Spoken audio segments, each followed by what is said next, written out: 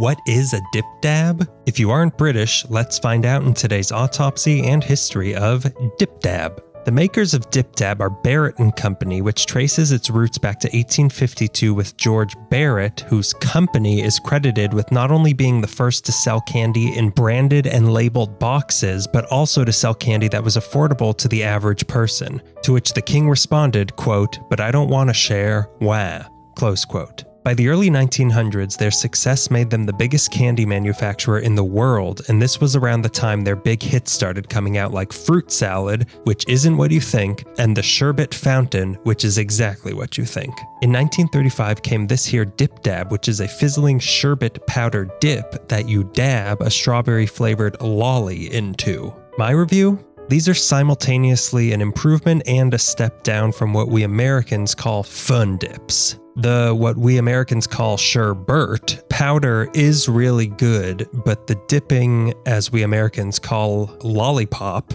is what we Americans call bad. It's just a low quality lollipop that becomes tedious to use after a while. If we could combine the powder of this with the dipping stick of a fun dip, watch out, world. But for now, my rating is 1.5 out of 5 cavities. Let us know your rating in the comments, and hear our full review on our candy review podcast, Candy is Dandy.